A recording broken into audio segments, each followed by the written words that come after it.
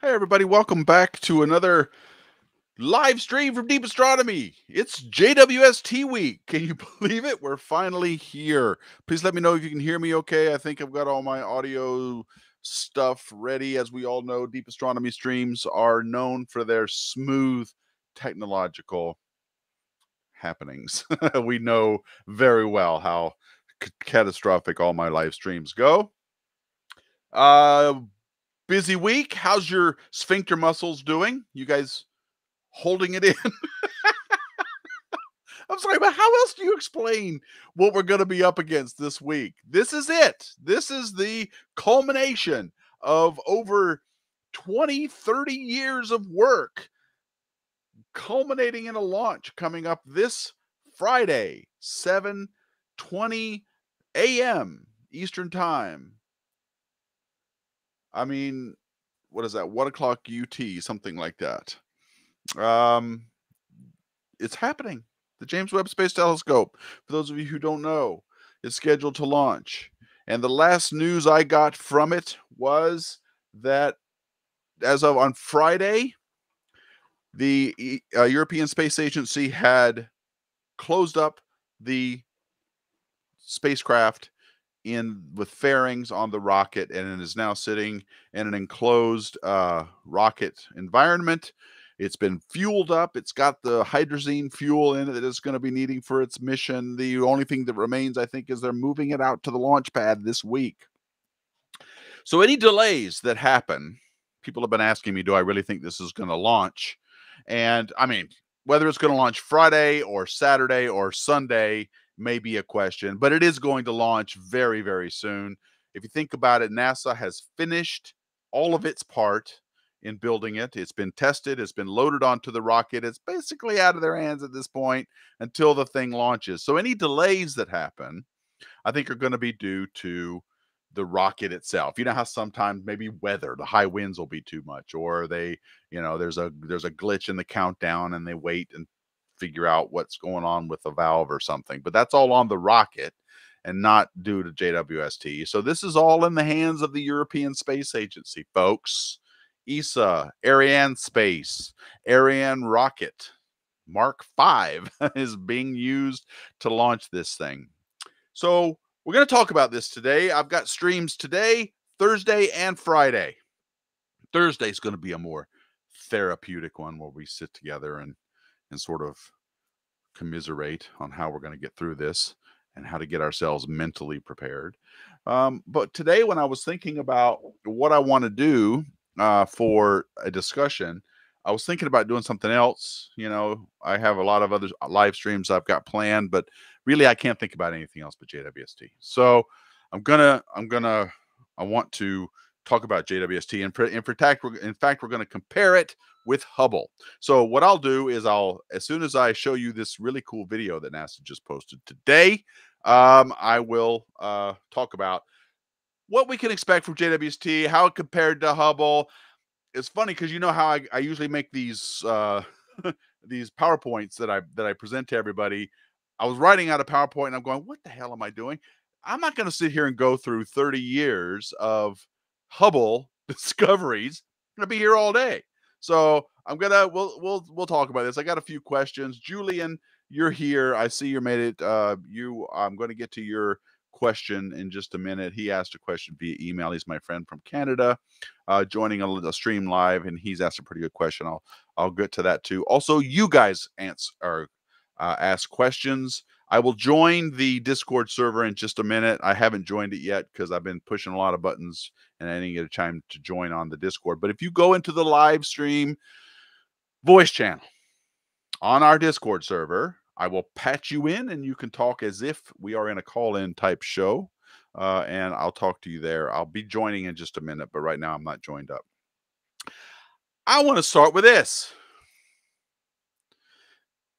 Saw this today, was posted today. It's only got 25,000 views, but it's pretty cool. Let's check this out.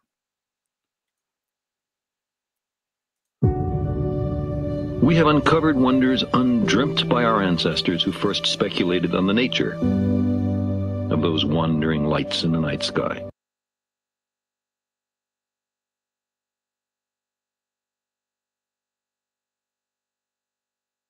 to the stars. But we continue to search. We can't help it. A central element of the human future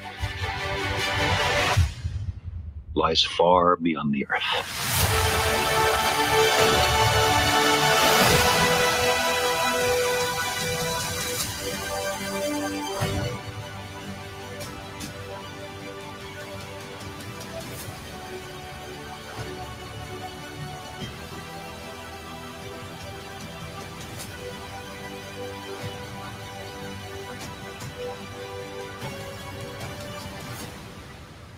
If we crave some cosmic purpose, then let us find ourselves a worthy goal.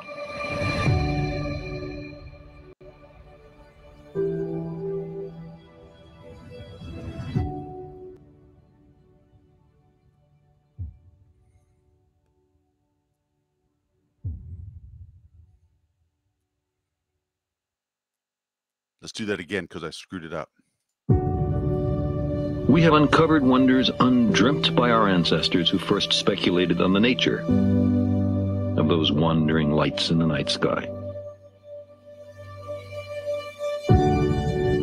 We've crossed the solar system and sent ships to the stars. But we continue to search. We can't help it. A central element of the human future lies far beyond the Earth.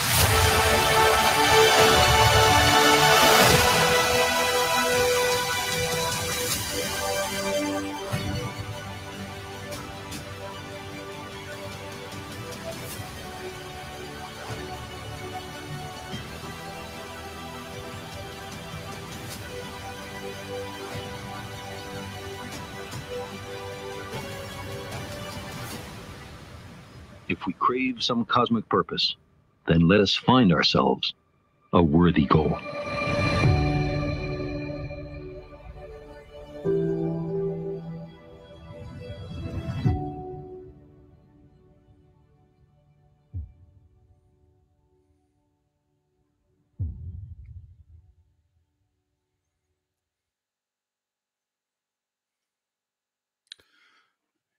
That is well done.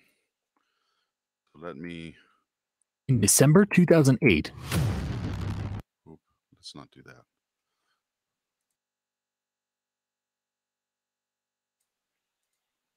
All right. Here, by the way, is the link to that. In case it's just on NASA's website. Where'd my cursor go? There it is. Here you go, guys. There's the. Hopefully that went to everybody. So that was good. Just posted today. Don't worry, Hans. It's going to get a lot more views than that. You know, NASA gets a lot of crap for JWST. Some of it's deserved, but let me tell you something. NASA has got the balls the size of Jupiter to try something like this. Think about what's being done here.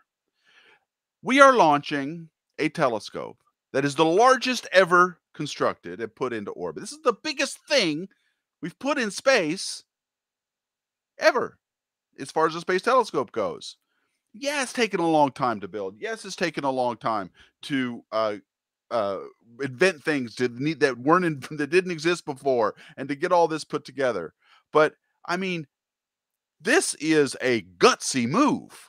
After all of this time, all of the attention, and all of the money, 300, I think, single points of failure. A single point of failure is where if it happens, the whole mission's gone. So this is a gutsy move, and hats off to NASA for doing it. People say it's a conservative organization and that it doesn't like to take risks. This puts all that crap to rest right now. This is a gutsy, ballsy move. I don't think anybody is better at risk mitigation or risk management than NASA. I'm in awe of them wanting to do this for the entire world to see. Yes, the risks are high. Yes, a lot is on the line, but there is also a lot to be gained from doing something like this. As you know, as the narration said, let's find a goal worthy of this, right? I mean, that using Carl Sagan is spot on for this. It was a beautifully done trailer, and it's inspiring. And I got nothing but mad respect for NASA having to put up with this, or to put this up, put up with this.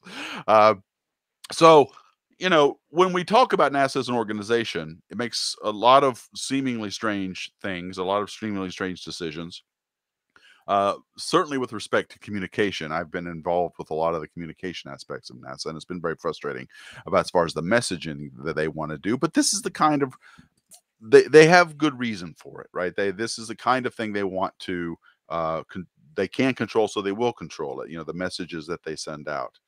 And so I just want to remind everybody that this is a ballsy move. The fact that it's even being considered at all is amazing. Mark my words, this is the last time this is going to happen. W first is the next thing coming up. This is not gonna.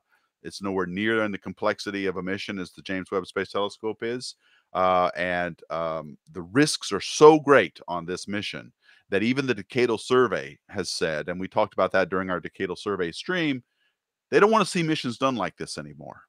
There's too big of a gap between the uh, New Horizons class, Europa Clipper class NASA missions and these great observatory missions, they're calling it. This is one of the great observatories out there, and there's too big of a gap. We're talking between 500 million for, say, a trip to Pluto or Europa, up to billions of dollars for these kinds of things.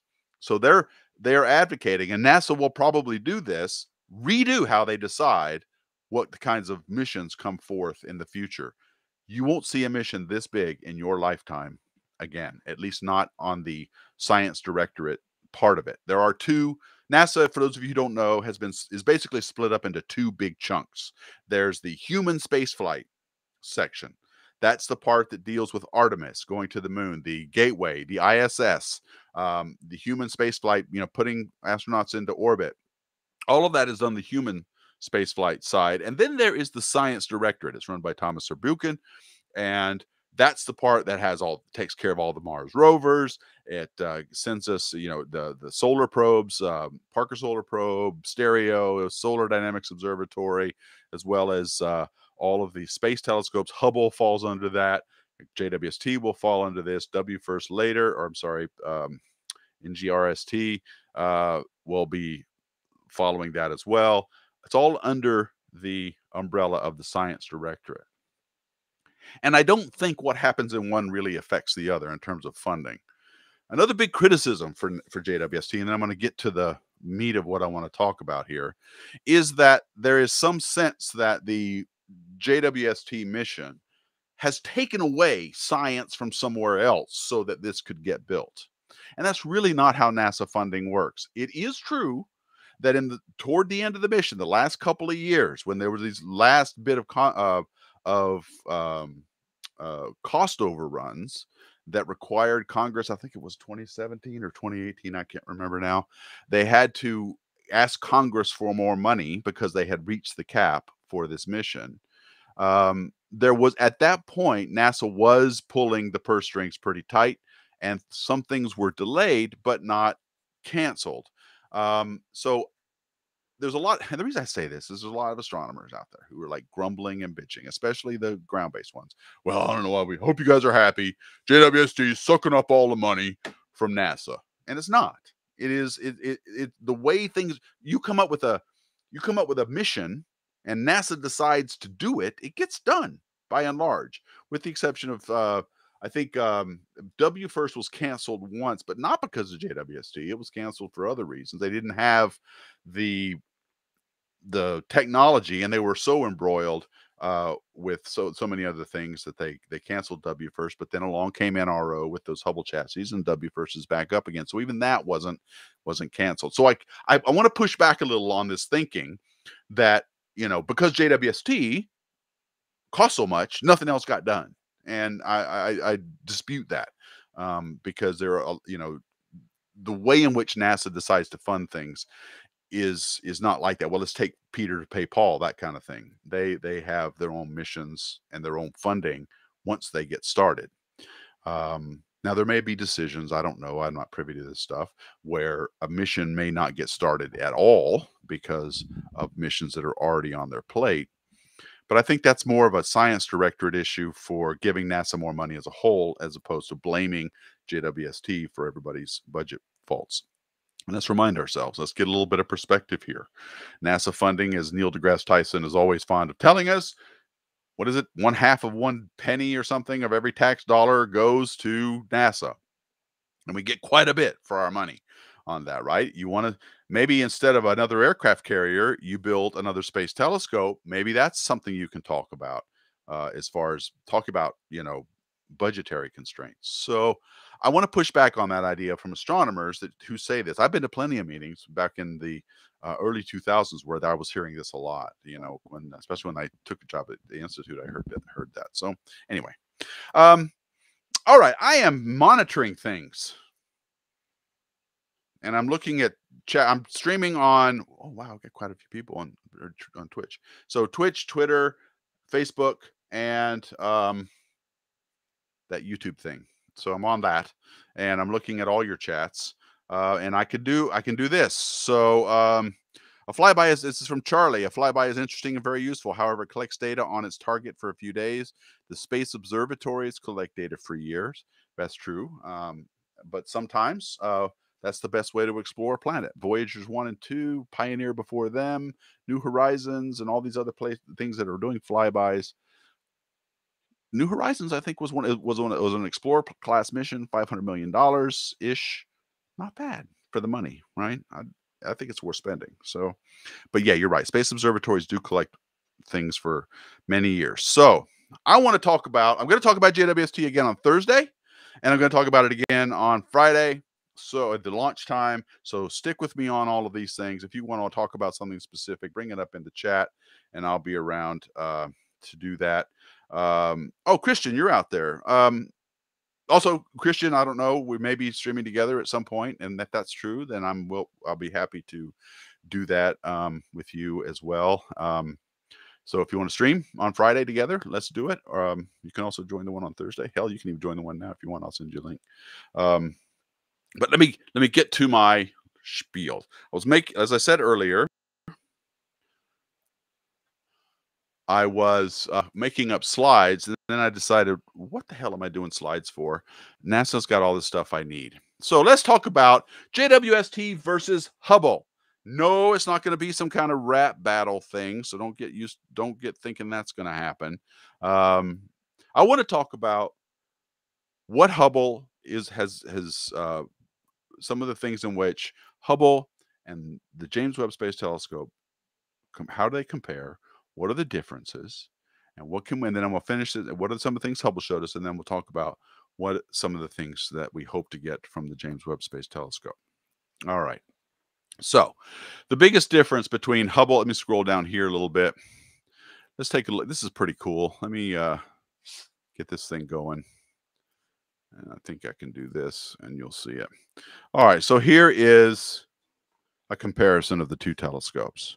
Hubble is on the right, in case you didn't know, and JWST is on the left.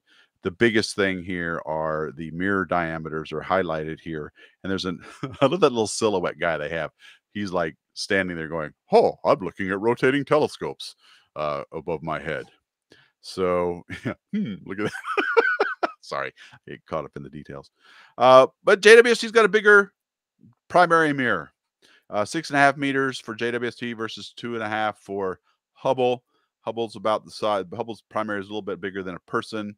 And you're looking at 20 some odd plus feet of primary collecting area for the James Webb Space Telescope. They're also kind of similar in size. They always compare Hubble to a school bus and JWST to a tennis court. These are big things. These are both very, very large. The Hubble Space Telescope was designed to be built and deployed, or sorry, travel and deployed on a space shuttle, and it filled up every inch of that cargo bay on the space shuttle. It was also limited by where it could go because of the space shuttle. So it's in high low Earth orbit, the highest orbit that the space shuttle could reach, and that's where it's sitting now. So the other big difference between these two telescopes, in addition to their size, is the primary mirrors. Here, let me just show you this. The primary mirror size. Here's another graphic of it. I've put this on the back of the JWST shirt to show in a less spinny fashion the changes in those sides. But the other big difference is going to be in wavelength. Here is a wavelength range that Hubble will see versus what JWST will see. JWST is primarily it is exclusively an infrared telescope. It looks at no other wavelengths, but its instruments will see everywhere from 0.6 microns out to about 28 microns. That's in the near infrared and the mid infrared, and that is where JWST will be observing. Hubble can look from the ultraviolet through optical and into the near infrared. So those are the big differences between Hubble and JWST. The Hubble, it says here, the Hubble can observe a small portion of the infrared spectrum from about 0.8 to 2.5 microns, but its primary capabilities are in the ultraviolet and visible parts of the spectrum.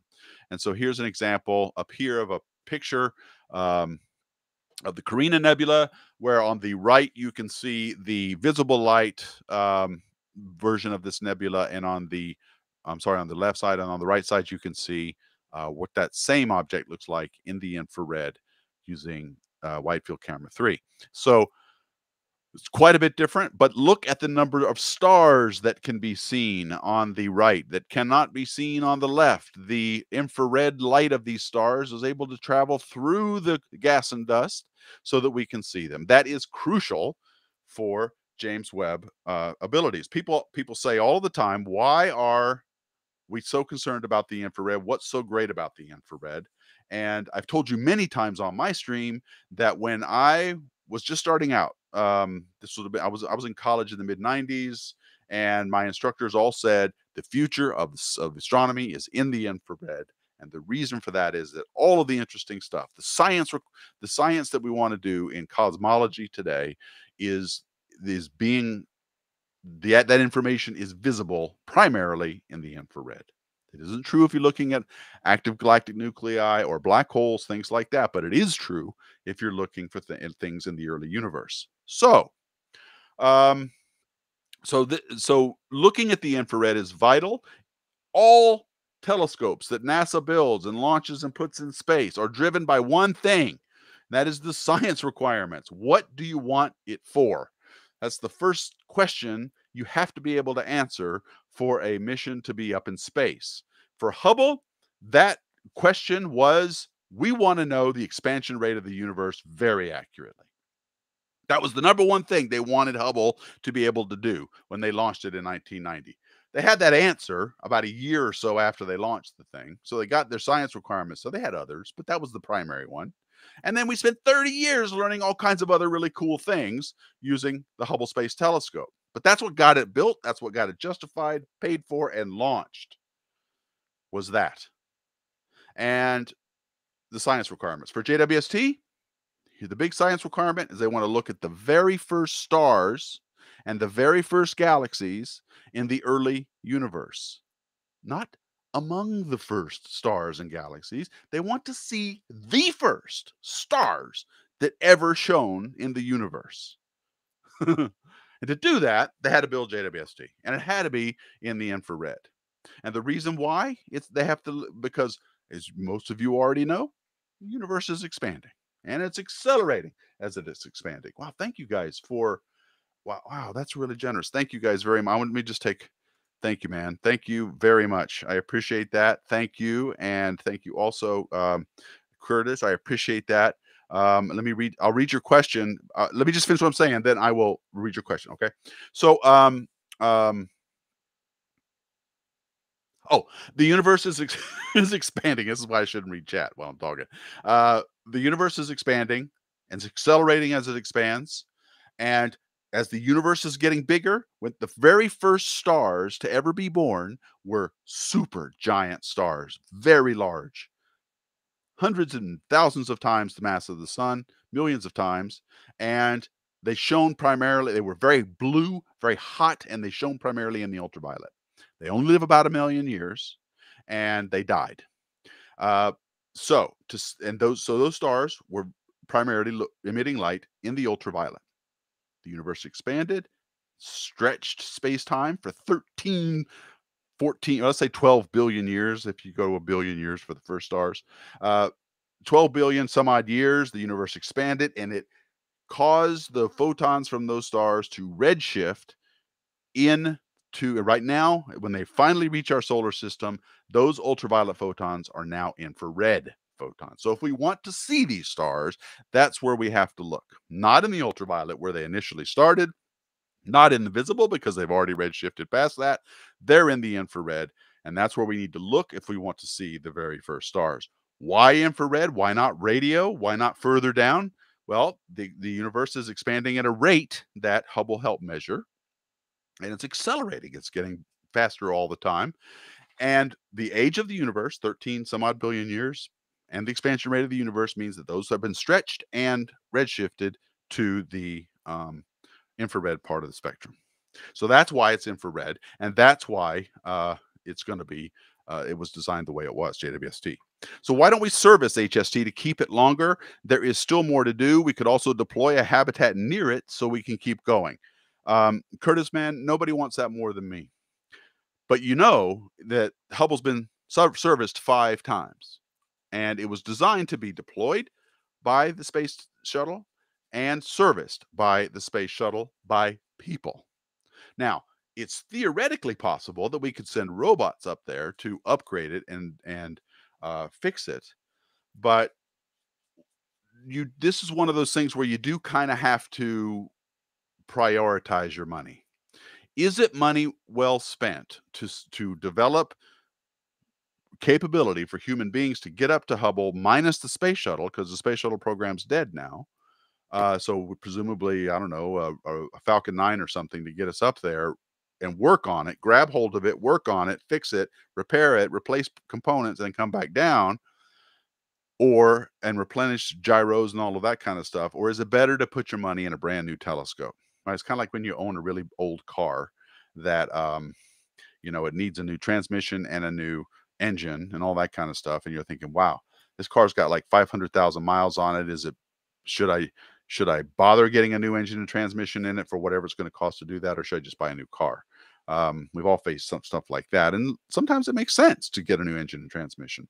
But in this case, the rewards don't outweigh the risks. We need to do more science than we're currently able to do with Hubble.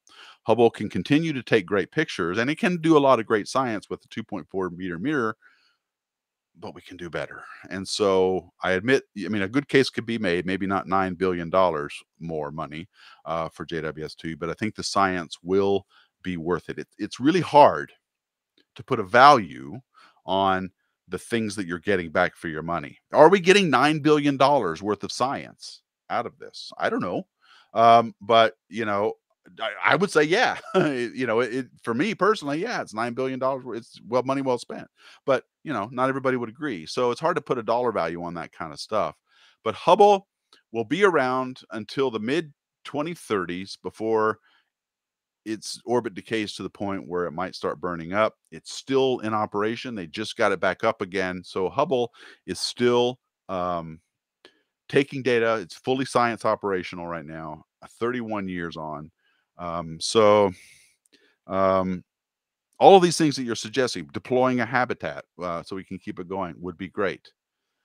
But ask yourself, are we anywhere near this? Do we have any kind of capability to do this? This isn't NASA's fault.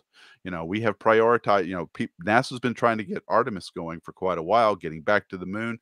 But let's face it, NASA gets the game changed on it all the time. right? So, the goalposts keep moving with NASA. Go to the moon by the end of this decade. Don't go to the moon by the end of this decade. Go to Mars instead, and build the gateway. Don't build the gateway. Every single politician has their way of wanting to deal with NASA. And so NASA just builds the things that almost anybody's going to want, but it's slow. It's excruciatingly slow. And we're nowhere near ready to do any kind of repair on the Hubble Space Telescope.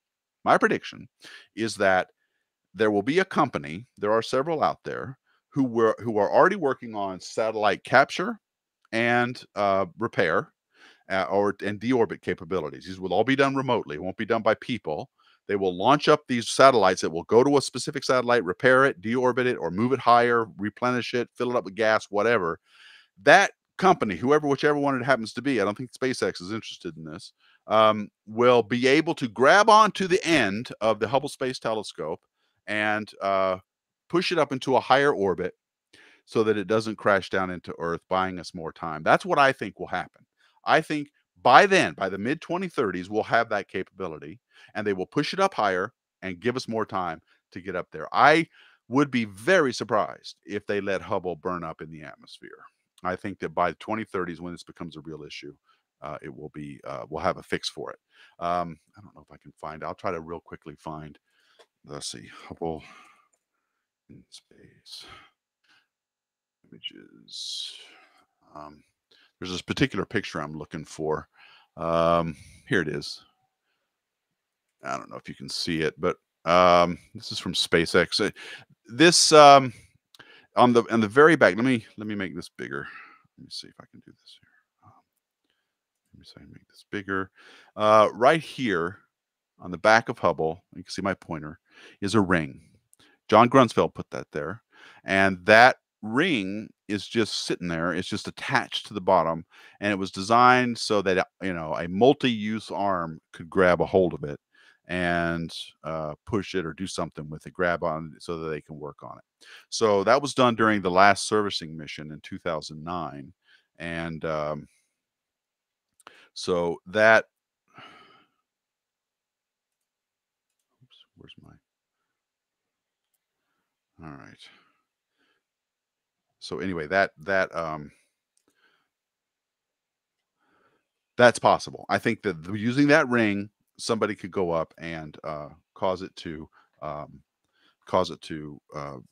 maybe get it up into a higher orbit so we don't lose it. Okay, so I don't think we're going to lose Hubble over this. I really think we'll manage to save it. Okay, so back to this.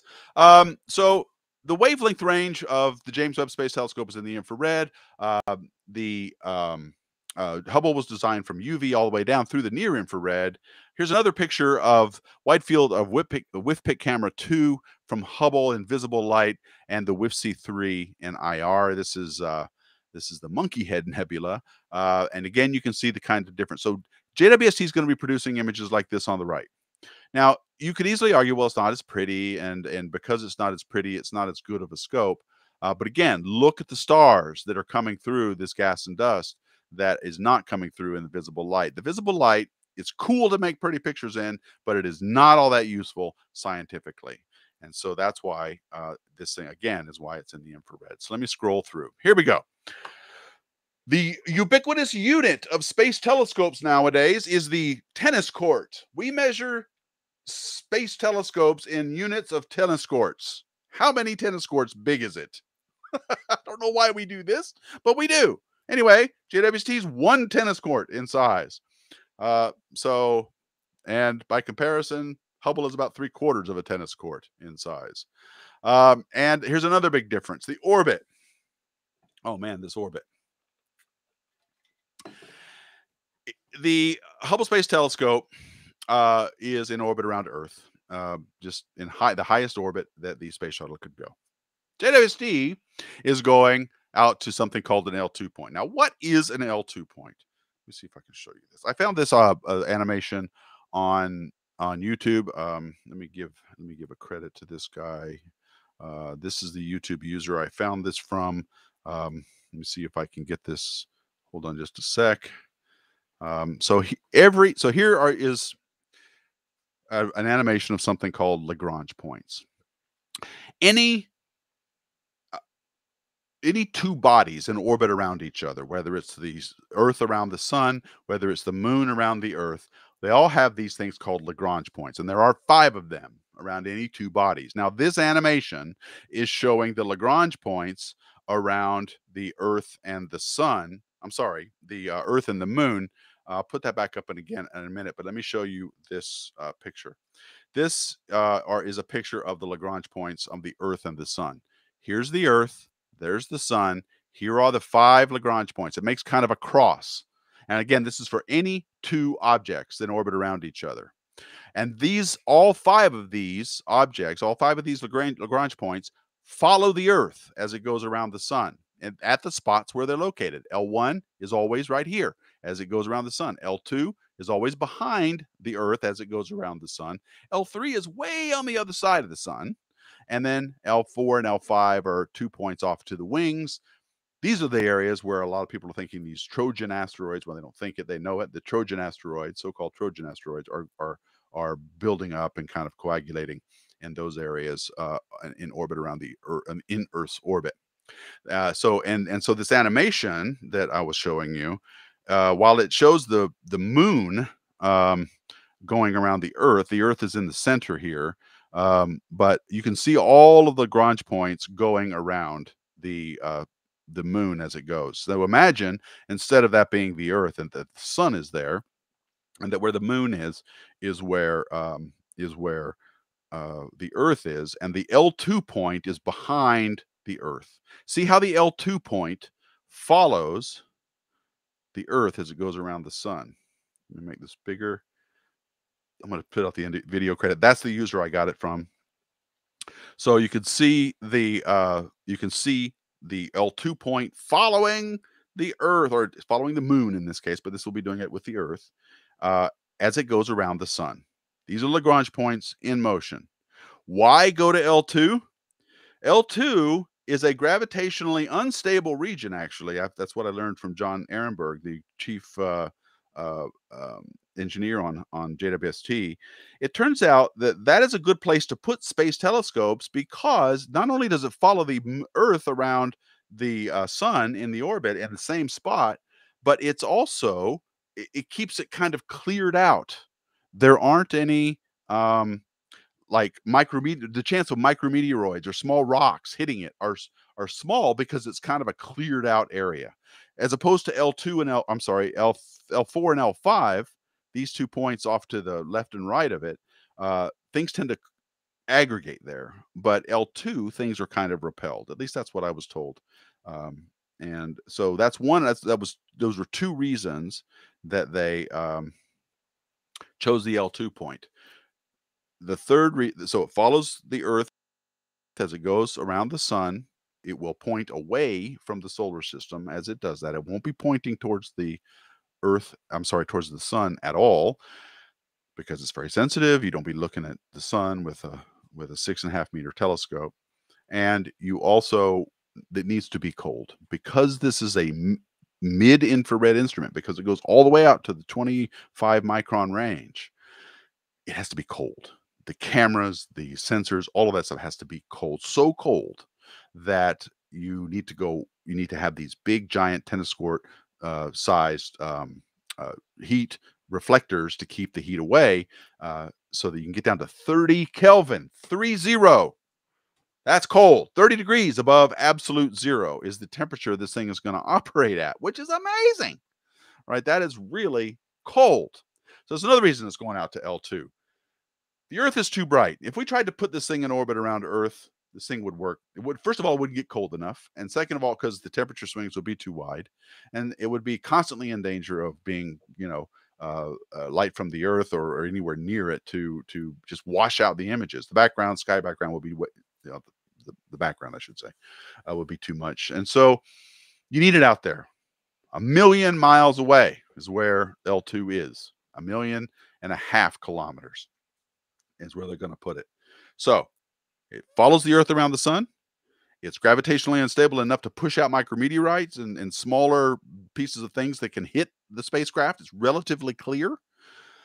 It's easy communication to Earth, because always we're in line of sight of L2. We can always be in contact with the telescope, and we can get it cold enough to reach the detector sensitivities that JWST will be operating under. So all of those things are why we're going to L2. It's going to take a month to get there. I'll talk about that more on Friday, on Thursday.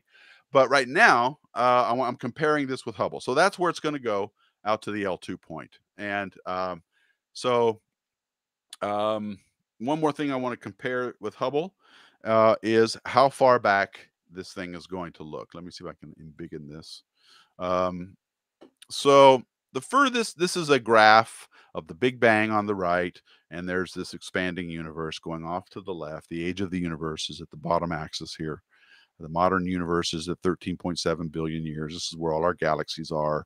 We live in the stelliferous era of the universe, and where all the stars and galaxies are shining brightly, fully formed and mature. But the further back we look, the bigger our telescopes are, the further back in time we can see. And right now, the Hubble Space Telescope, the farthest back it's ever seen, has been quantified by its deep fields. It has taken many, many deep fields over the years, starting with 96 with the first Hubble deep field, and then there was many more. There was the ultra deep field, the extreme deep field. There's the frontier fields, which were 6 deep fields. And then there was the goods deep field. So that goes out to about where this line is, somewhere on the order of 1 billion years or so after the Big Bang. But because JWST is colder, it can see more in the infrared than Hubble can. Remember, the Hubble is primarily in the near infrared. This is going all the way out into the mid infrared. JWST can see way back here, all the way to about 300, 400,000 years. I'm sorry. No, the first stars were about, what is that? It says 0.3 billion years, but that would be 300. That doesn't make sense, because here it says about 400,000 years. So about, let's say, 500 million years later, the first stars and the first galaxies began to form. This is right after the period of reionization. Okay, I won't get into that right now. But the first stars and the first galaxies are here. Webb will have a big enough mirror, a big enough primary mirror, that it can resolve those galaxies out to those redshifts. So, like I said, we're going to see the very first stars that ever shined in the universe, and we will see directly with JWST the very first galaxies that formed from those very first stars directly. And we will be able to learn a lot about the early universe. This is a period of time we do not know anything about. They will be able to give us clues and insight into the Dark Ages. This was a period before the stars formed. And the wall, the absolute furthest back we can see in the universe, is the cosmic microwave background at about 300,000 years after the Big Bang. That is a wall we cannot get past for laws of physics reasons. But for now, this is pretty good. Be able to see this far back. And because, as I told you, these galaxies, these stars, have been redshifted into the infrared. This region, the cosmic microwave background, has been redshifted into the microwave region of the spectrum. So we don't need a space telescope well, we do actually, to see it accurately. A space to see the cosmic microwave background is seen at the microwave wavelengths, and JWST is in the infrared. So this is why this little bracket right here, the first galaxies, the first stars, all of this is going to be the realm of James Webb Space Telescope. That's another big thing that it can do that Hubble can't. And finally, let me point out the one that I'm most excited about is the primary mirror of Hubble, of JWST, will be 6.5 meters, enough that it will be able to resolve. I'm going to say this again. It will be able to resolve exoplanets, the disks of planets around other stars in our galaxy. We can't do that right now. We can only see these exoplanets indirectly by looking at them via the transit method or the radial velocity method or with microlensing, but we cannot see the light that is reflected off of a star that goes into our eyeballs. We have no ability to see that right now because the host star, is so bright compared to the reflected light from the planet, we can't see it. Well, as I'll talk about on Thursday when I talk about the instrumentation, I'll talk about it a little bit here actually. There's an instrument on board JWST called NIRSpec, the Near Infrared Spectrometer. And it has on board the ability to image the light that comes from a reflected planet or from the light that has traveled from the star through the atmosphere of an exoplanet and onto the detector. It can measure and see the compounds that are in those light photons that come from the exoplanet. And that means that we can detect what chemicals are in the atmosphere. First of all, we can detect if there's even an atmosphere. We can't even do that right now. Is there an atmosphere around that planet? We don't know. They have some tricky ways of inferring the existence of an atmosphere, but we can't measure it directly. We can look at the spectrum of a star, see some things in that spectra, and say, oh, some of these lines might be from the atmosphere of a planet, but they have to sort of tease all that out, separate that from the overall spectrum of the star. We'll be able to do that directly because we'll be able to block out the light from the star itself. On NIRSpec it's covered with shutters. Every pixel has above it a shutter that opens and closes. And you can open and close each one of those shutters at your will, whatever you want. So if there's a bright star in your field of view and there's a planet off to the side, but you can't see because the star's so bright, you can close those shutters above the pixels where the star is, block that light out. And there, lo and behold, you will see the exoplanet sitting there. And the diameter of the primary mirror on JWST is large enough that it will be able to resolve the disk of some of these exoplanets depending on their distance. But all these will be in the galaxy, our galaxy, the Milky Way. So we'll have the ability to see the very first stars that ever shine, the very first galaxies that ever form from those stars. We'll be able to see exoplanets directly. We'll be able to measure whether or not they have any atmospheres. And if they do have an atmosphere, what's in it? Because the spectrometer is going to be able to teach us that. Wow. Okay. Hubble can do none of that. Okay. So all it can do, Hubble, is look at the star's brightness and see a dip in brightness if it wants to. But nobody wants to use Hubble time for that because it's too expensive, first of all, to use Hubble to stare at a star and watch it get bright and dim again. So they don't do it that way. They do that stuff on the ground. So Hubble doesn't even look at exoplanets right now, other than maybe characterizing some of the things with the STIS, which is the spectrometer that it has itself on there. But again, it can't tease out the details of the planet itself. So that's another big difference between HST and JWST. So wow. Okay, I went a little bit longer than I thought. I need to get to your comments and questions here. Who wins, JWST versus HST? Well, it's not about that. If I don't think there's a person watching this that thinks that Hubble was a waste of time, but I bet you're not old enough to remember when it was first launched and how it was vilified. Much like what we're hearing now with the James Webb Space Telescope.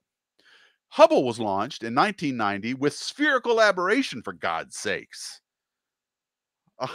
That's like telescope making mistake 101, right? Spherical aberration is like the easiest thing to not have in your mirror. Now, for those of you who don't know, Hubble is called an RC telescope, which is a Ritchey-Chrétien design.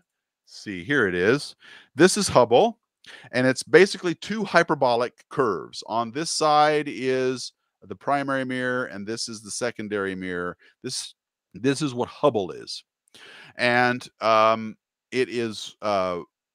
it had spherical aberration in it. Now, it's not easy to make a hyperbolic surface. I'll give them that. I mean, Perkin-Elmer built this mirror and screwed it up. It had spherical aberration, which meant that it couldn't focus. The two surfaces were just not able to achieve any kind of focus. So a couple years later with Nick, I think it was, what was it called? Nick Moss? No. oh shoot, there was a name for it. I forgot the name of the glasses they put on Hubble. They've since taken those off, but um, it's they fixed it, and the rest is history, right? So that's another reason why you gotta. I mean, that's not NASA's. Well, it is NASA's fault, I guess. They oversaw Perkin-Elmer, but these contractors, man, they do. My problem is with them. You know, Northrop Grumman screwed the pooch a couple of times in this project, and NASA called him to task. And of course, Rockwell International built Hubble, and Perkin-Elmer built the mirror, the subcontractor. But that was a big deal. I mean, NASA took a big hit on that, public relations wise. It wasn't as big a deal as this is, though. Thomas Zurbuchen has said, leader of the science directorate, that if anything happens to the James Webb Space Telescope, it will set NASA's science directorate back 20 years. And so there's a lot on the line here. Um, that means, remember, I told you NASA split up into two parts: the human side and the science directorate side. The science directorate side affects everything from Mars rovers all the way to space telescopes. And I agree. I think he's right. It's going to be it will be a failure of NASA at a level that they've never experienced before. And I don't think this is going to happen to them. But like I said, this organization has got balls. I mean, this is a ballsy move with NASA. Talk about putting all your eggs in one basket. Go big, go home. You hear all this crap all the time from people talking a big stink about uh, being bravado. NASA's putting its money where its mouth is. It's going, all right, man, we're going to build the world's most complicated, most biggest, most everything space telescope. We're going to launch it and put it up there all in one shot. And then we're going to do all these complicated things. We're going to take a month to unfold it. We're going to put it way out a million miles away where we have no hope of repairing it, at least not in the short term. And we're going to just do this, man. And let's learn about the universe. Let's get this done. So there's a lot on the line here, and I'm impressed by having. I mean, I just can't say enough good things about NASA at this point. Yes, there have been some missteps along the way, and I've got no respect for Northrop Grumman and the way they've handled this mission. They just use it as pretty to them. $9 billion is that's a toilet on an aircraft carrier to them. They don't they don't even think that this is a big amount of money to be spent. So I tried to compare the two missions dollar wise. I think maybe I mentioned this early in the stream, but I'll do it again real quick. In 2020 dollars, I think it cost $3 billion to build and launch the Hubble Space Telescope. That's a lot of money, quite a bit. I'm not trying to downplay that. The entire mission from 1990 to now has cost over 13 billion. That includes 5 servicing missions and operations of the Hubble Space Telescope. The JWST has cost 9 billion to build. They're thinking another billion to operate for 5 years. The nominal mission length is 5 years for JWST. It is limited by the hydrazine on board. So that's the jets that point it, move it around. When that runs out, that's it. They'll still, even then though, they'll still be able to use JWST, because remember when Kepler went down and one of the reaction wheels didn't work anymore, and they still found a way to use pressure from the sun, of all things, as one of the reaction wheels to keep Kepler pointed along the ecliptic plane of the orbit that it was in an accurate enough way that they could still do science with it. So even without a reaction wheel and hydrazine, they ran out of fuel too, they were still able to use it well past its mission. So they got a lot of money out of Kepler. I still think even without hydrazine, they would find a way. They have a momentum flap on the back of this thing. Maybe they can use it to point. I don't know. But I wouldn't be surprised if they figured out a way to still keep it alive even without hydrazine. Now, it's technically possible. We're using a robotic servicing spacecraft that don't exist yet, but might in 5 years or 10, nominally, as they'll probably go as much as 10 if they're judicious in their use of the fuel. to go out and refill the thing with gas and make it last even longer. Maybe put in a couple more gyros. I don't know, but it's possible. It's designed in such a way that that can be done. JWST is. So who knows? Maybe, right? We need to start supporting these companies that are trying to do this. I wish I could give you names of the companies. I've talked to some of them on Hangouts many times in the past, but they're working on satellites that will go up and repair satellites, deorbit them safely, move them to higher orbits, all of this stuff. That kind of work really needs to step it up, because then we can move HST up a little bit higher so it doesn't crash and burn in the mid 2030s. We could go and refuel JWST when it runs out of hydrazine. So these are all things I think are very important. With that capability, then the sky's the limit, literally, for JWST in terms of being able to operate on that. Gone are the days, though. This will be the last one. Mark my words. Gone are the days of these large, great observatory missions on this scale. We won't see anything like this in our lifetimes. This launch, the scale of mission and the attempt that NASA has put forth. If it's successful, it'll be a huge feather in its cap. We all expect it to be successful, but the risks are pretty great. And so I think going forward, everybody, the National Academy of Sciences, the International Astronomical Union, all of the world's astronomers want to see another way of getting these things built. I don't think we'll see LUVOIR. LUVOIR is this giant, even bigger JWST. I think we'll see smaller versions that maybe can be put together into a big telescope, but not like this. We won't see this again in our lifetime. So this is it. It's exciting. All right. I want to get to a question from Julian that's related to this, and then I'll get to the chat. Sorry I'm taking so long, folks. There's a lot to talk about here. Julian, my friend from Canada, sent me an email. Let me read it to you here. Don't worry, Julian, I won't give you, any information. But he goes, do you think that in the near future, optical engineers might be able to make a rough commercial version of JWST mirror for amateur reflector scopes? And what in the way of JWST camera technology might be commercialized for amateur use, if at all? And so the first thing I want to do is I pointed him to this. This is a company called SpaceFab, and spacefab.us. You can go there and see this. They are building the world's first app-controlled space telescope. They plan to launch in 2023. And they're going to, if you can afford time on this telescope, you can take images with it. It's 20 inches. It's built from a CubeSat, and they say it's launching in 2023. This is a new website, and I noticed here, this is interesting. Ultraviolet imaging is one of the things that you'll be able to get from this as a service. So if you go over here to store, one of the things you can do is purchase telescope time. And the telescope time will be $50 a minute for astronomical observations, $250 a square meter if you want to look at things on the ground. So this is being built. And this is a private company, and you will get access to it. SpaceFab is,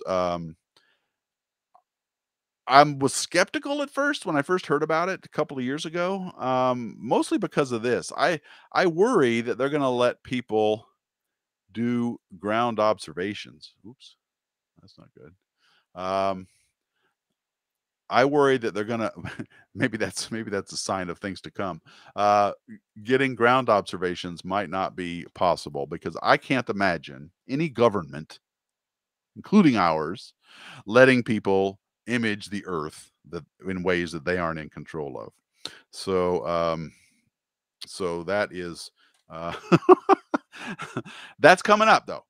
They say you can take space selfies, whatever that means. And you have it on, it's on an app. You just download it and you type in, I want this many minutes of observations of, say, I don't know, the Horsehead Nebula or the Orion Nebula or Crab Nebula, Eagle Nebula, and you can get your own data right there for $50 a minute.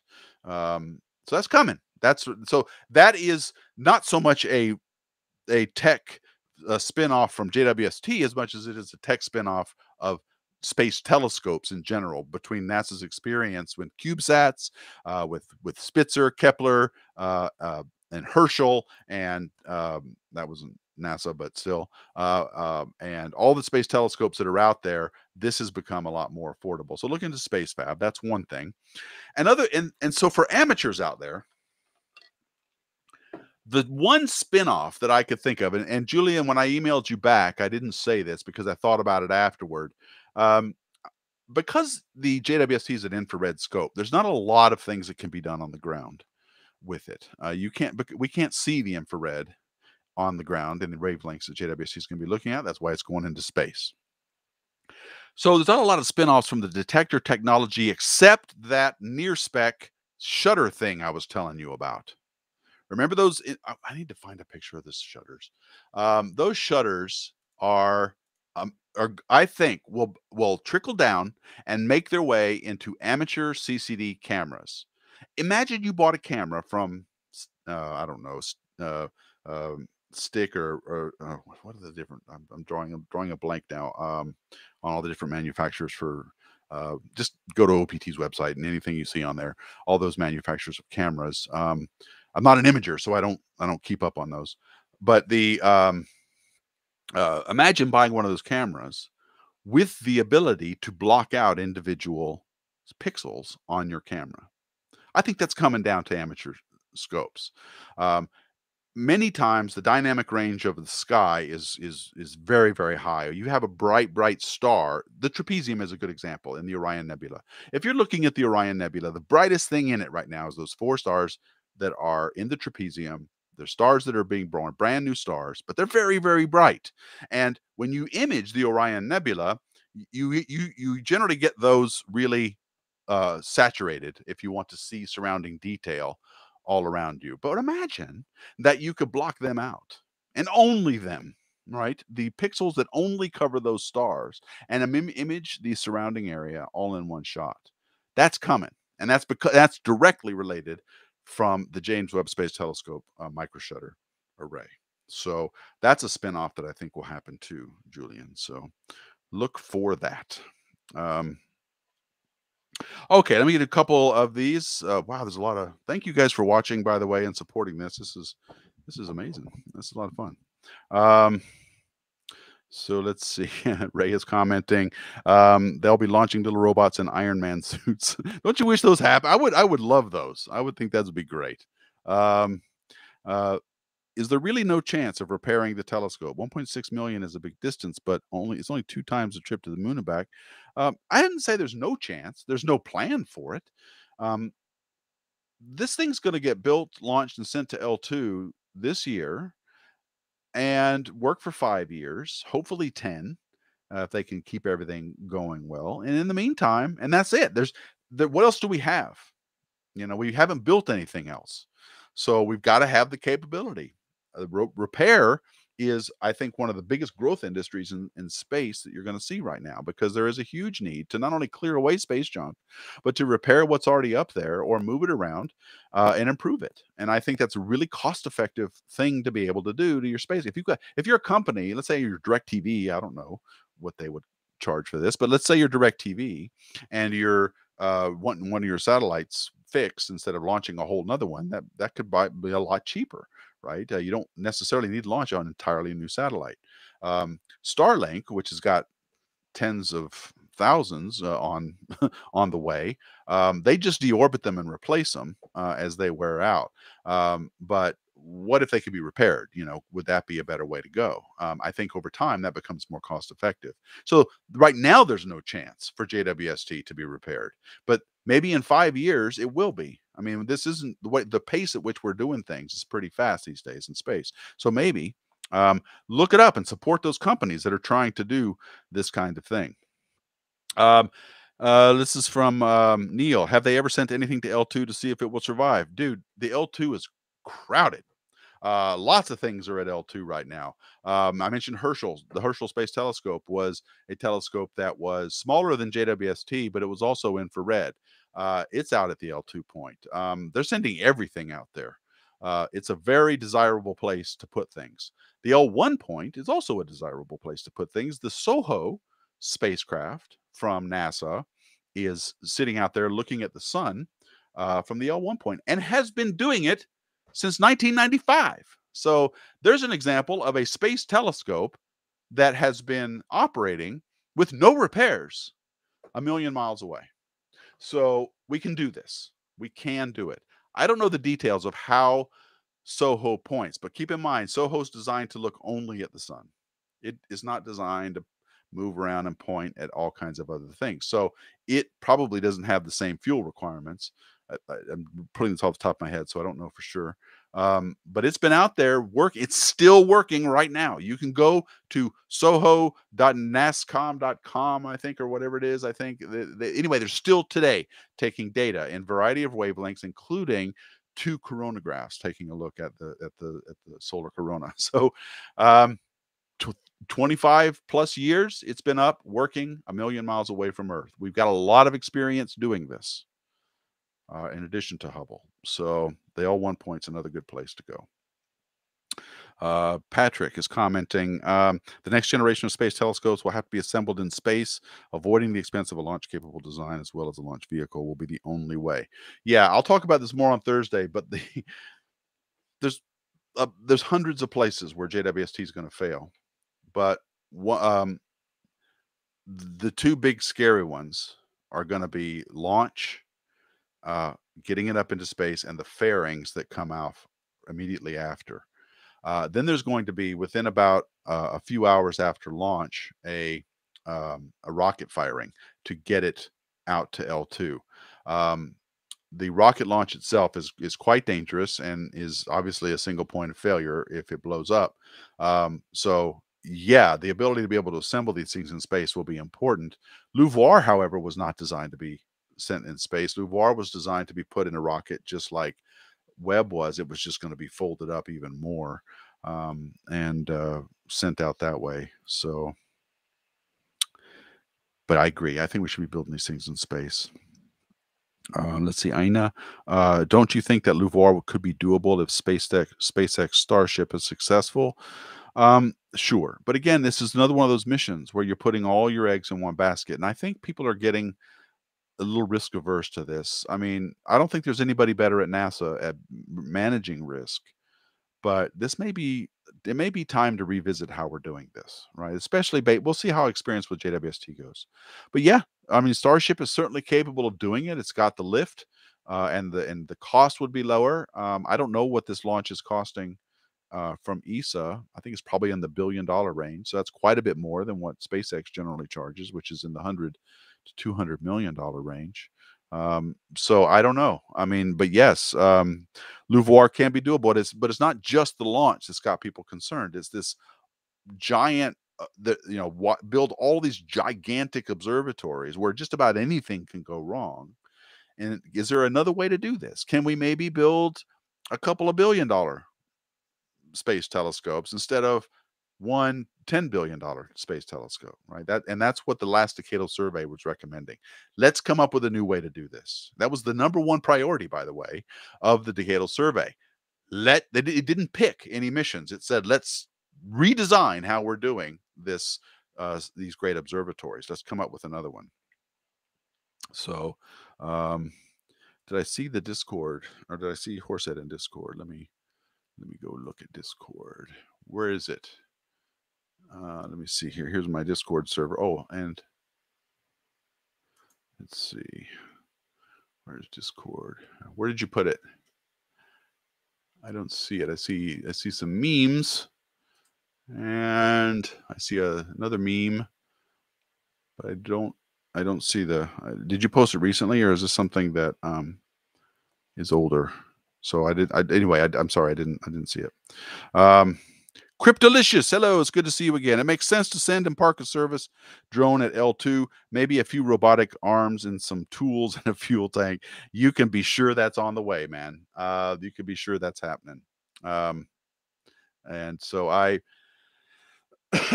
think that's probably in the works. The L2 is going to be a shipyard, so to speak, of space telescopes after a while. It's going to have a lot of stuff out there in it. When Apophis comes through in 2029, the Uh, what some people want to do is oh, there it is.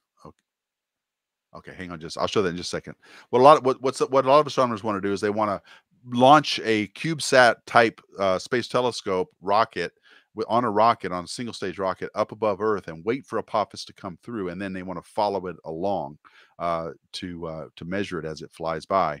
That kind of thing, I think, is going to become more commonplace, where we put things up in space and we wait for events to happen, or we do repairs. I think to me, I'm just as excited of the robotic future of space exploration as I am with the human side of it. I think humans should be in space. I think we should go to the moon, maybe Mars eventually. I think that's important, that we should do it. I don't think we're ever going to terraform Mars. I don't think we're ever going to live there forever, and be in space in a really big way, without a lot of trade-offs in terms of our quality of life up in space, because it's just going to be very unhealthy for us. But I do think we should do it. But the robotic part of it, there's no limits on what we can do in robotic exploration of space. We can go to Jupiter without worrying about, sending people on a 5-year mission there, right? We can go right there and send our probes, land on it, walk around, and do all of the stuff we need to do to explore these things without physically being there. I think that to me is a very exciting possibility. Robotic spacecraft repairing other spacecraft, even building things up in space. All of this stuff is very exciting to me, just as exciting as the human part of it, if not more so in many ways. Raj, it's good to see you again.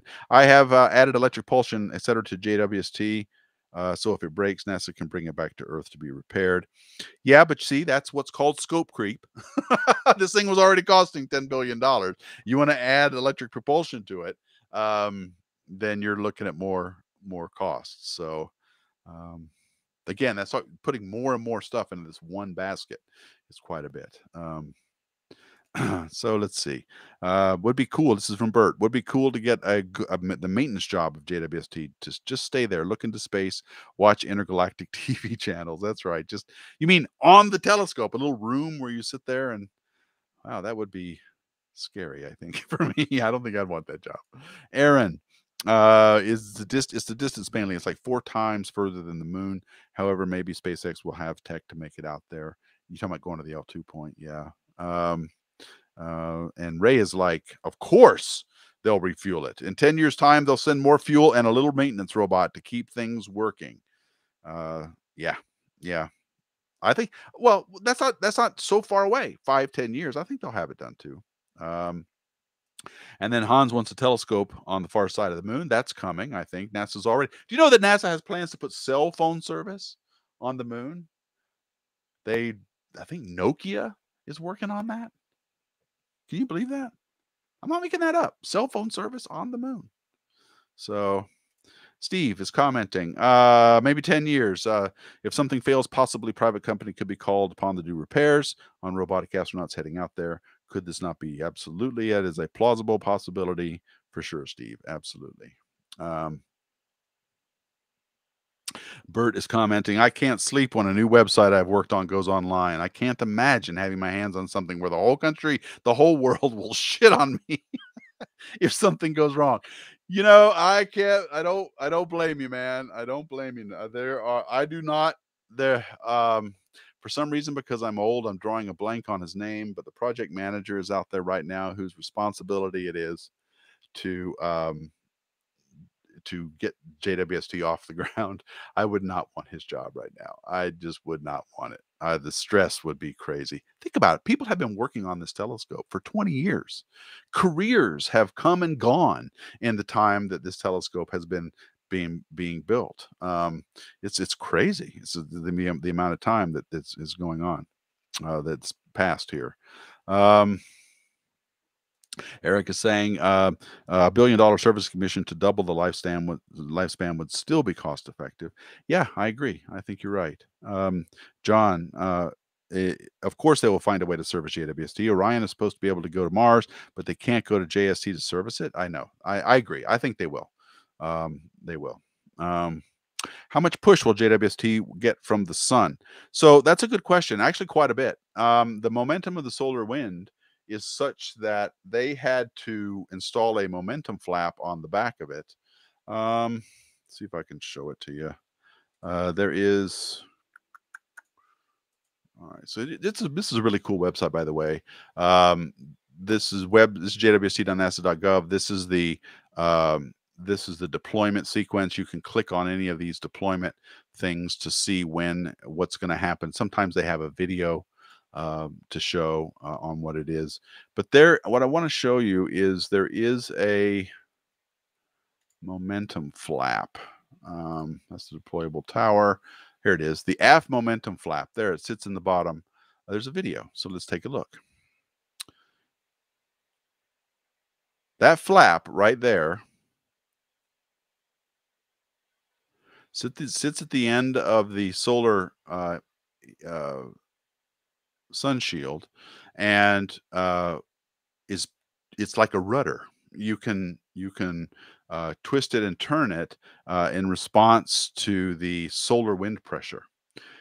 This is to reduce torque on the spacecraft itself, and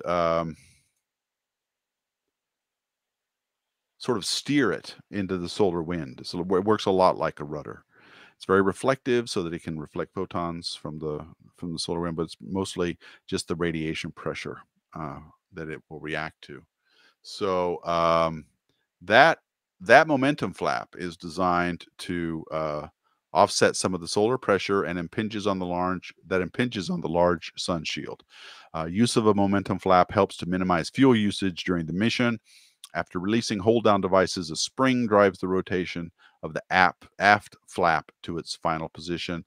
I would go here, guys, because not only do you get a countdown of the mission itself, which is right there, but you also get to do this explore deployments. And here you can click on the entire thing that is being deployed, each step along the way.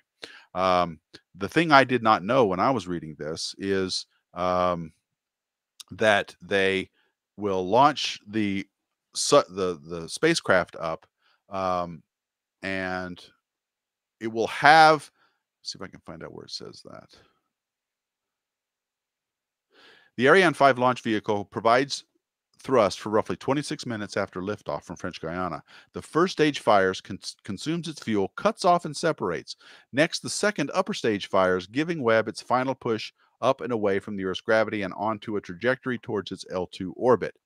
The upper stage completes its burn, cuts off and separates. Webb is released from Ariane 5 and is flying on its own in a fully stowed state. But that's not what I wanted to read. Where is it? That's not it. It's a solar array. That's got to happen. Here it is. This is the first mid course correction that it does. This burn fine-tunes Webb's trajectory after launch. The Webb Space Telescope is launched on a direct path to an orbit around this L2 point, but it needs to make its own mid-course correction to get there. That's by design, because if Webb gets too much thrust from the Ariane rocket, it can turn around.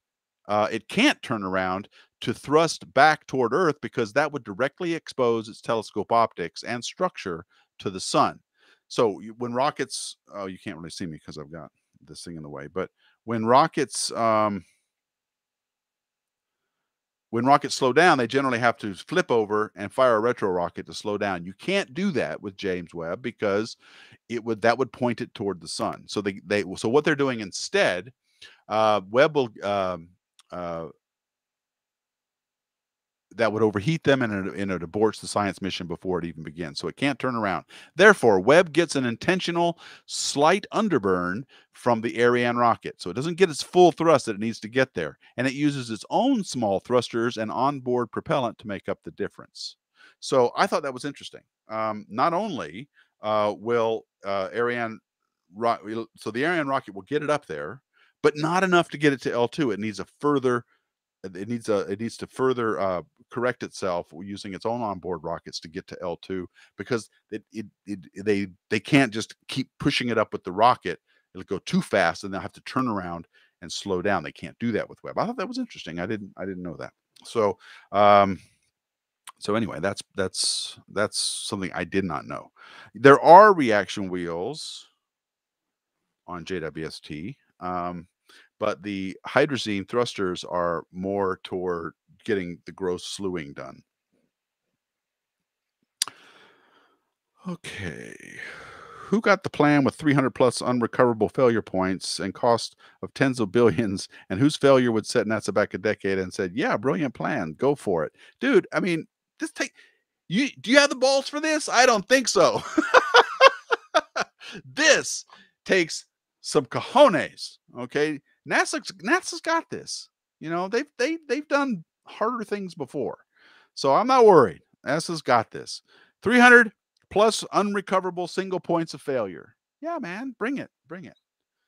NASA, I don't know how they manage risk, but they do have a way of doing it. And they've eliminated all the unacceptable risks. And now what's left are these acceptable risks. And these are ones that they think they've mitigated throughout all of this. So, I mean, I see your point. Why do something so risky, you know, and cost so much money? Why do it this way? And I think NASA is learning that lesson. Certainly the astronomer community has learned this lesson. They don't want to always be put in this position. But you got to admire the guts. I mean, come on, man. This is this is exciting stuff, right? You're probably never going to sit around and go, you know what, I would do this. Yeah, man, I can do it. You don't have the balls for it. But these guys do. NASA does. So hats off to them, man. Hats off to them. And if it fails, you know, every time I have so many friends who think big, and they're always telling me, go big or go home, or you gotta go for the gusto, or you always have to reach for this, do the hard stuff. Is that just bravado? Because this is putting your money where your mouth is, right? It's easy to sit here and say, well, you got to go big or go home, but it's another to do it. And very, very few people actually do it. I don't really think much of Elon Musk, but you got to hand it to he's got another big set of balls, that guy. So, I mean, he's, things get done or they don't get done. If it blows up, we're all going to be devastated for sure. But do we really think we shouldn't have tried this at all? Is that really going to be the response to this? Is that right? I don't know. I don't want it to be. I don't want this to be the way we look at things. I don't want us to be so risk averse that we don't try anything amazing. So they do, Ray. I know. I hear you. I'm with you on a lot of this stuff. Okay, I get it. That NASA has screwed up quite a bit of things too. And if they screw up this, then it gets screwed up. But I really think it's worth doing. I really.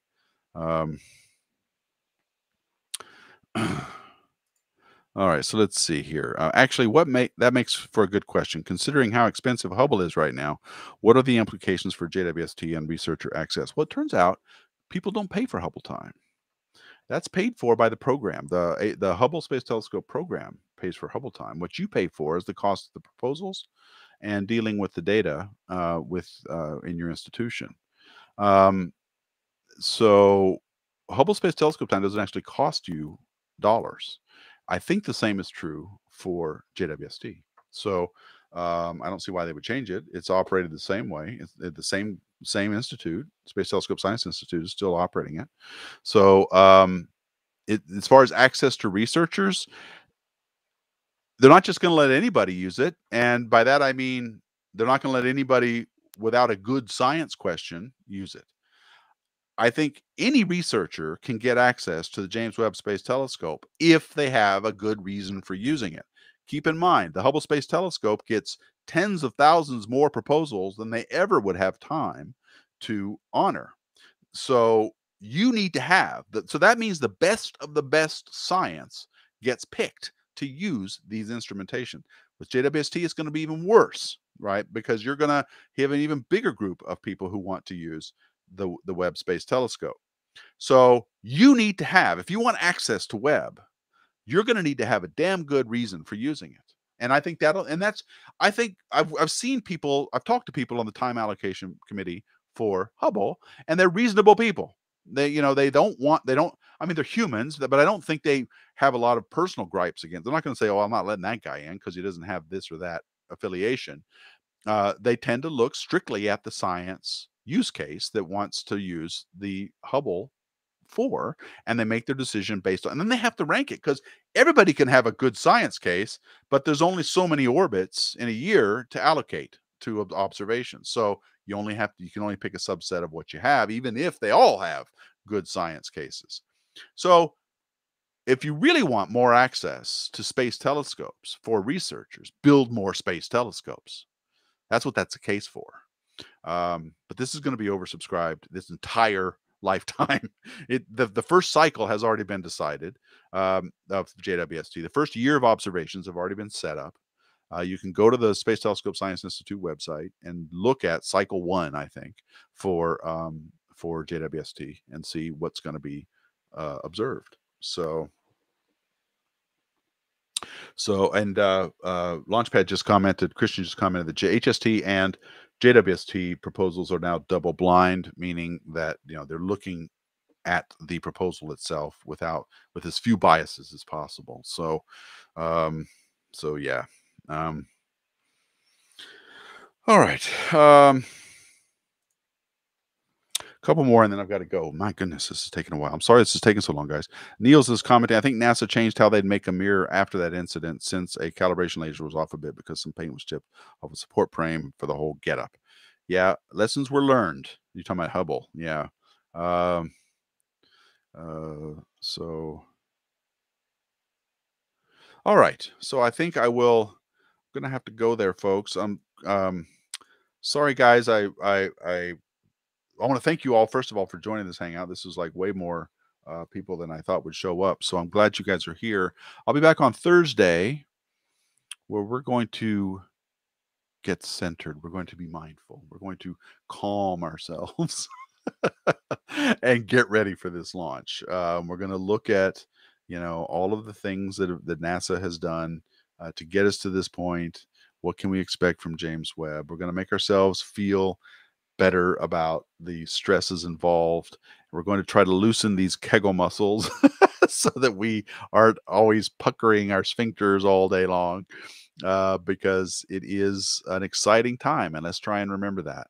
Let's remember that this is scientific discovery at its best. And we are able to be a part of it. We're able to be here. And even if the thing blows up,